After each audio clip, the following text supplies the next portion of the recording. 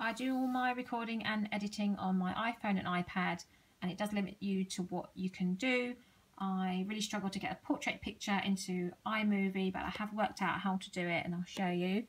You need to download the Pic Collage app. Press that, and for some reason this only does it on portrait. You need to press the freestyle button and then choose from your photos. And I'm going to have this picture up here. Press the picture, press the tick button at the top. Oh, come on.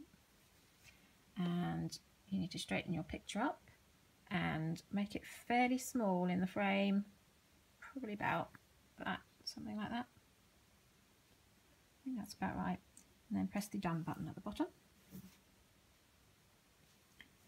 Save to library. Go away. And I need to go into iMovie, of course. Create a new iMovie. And there are my pictures, and there is the one I just made on Pic Collage. So press that and create movie. There is the picture. It's a pretty good size, but I can stretch it out a little bit. So if I press on the frame and move the picture, make it a tiny bit bigger, make sure it's in the middle, and then I can press the Ken Burns button and disable that.